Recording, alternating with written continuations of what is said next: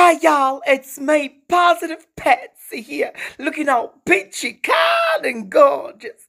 Y'all, it's week 1 of the lockdown quarantine for the coronavirus. And I am just here to tell you, even though we are in isolation and quarantine, it does not mean you have to be negative. Let's see this as a positive thing. Let's see this as inner growth. Take time to wake up in the morning, still follow your natural routine, stay positive, do exercise. Just because we're in isolation does not mean you need to be isolated.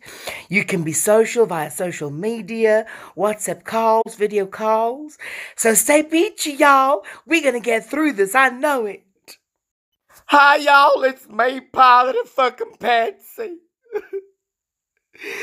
It's week 2 of isolation and I'm completely losing my fucking mind. I'm walking to the fridge at least 7 times a day and I'm shoving shit in my face. I'm getting fatter. I don't care about none of that shit that I said in the beginning about you can stay positive. I can't. I'm talking to myself. And the worst thing is I'm answering myself and I'm criticizing the shit out of myself. I'm getting fatter by the day. I'm not talking to my friends because I'm too lazy to get up and brush my hair. I'm completely losing my fucking mind. I'm not going to make it, y'all. I'm not going to make it.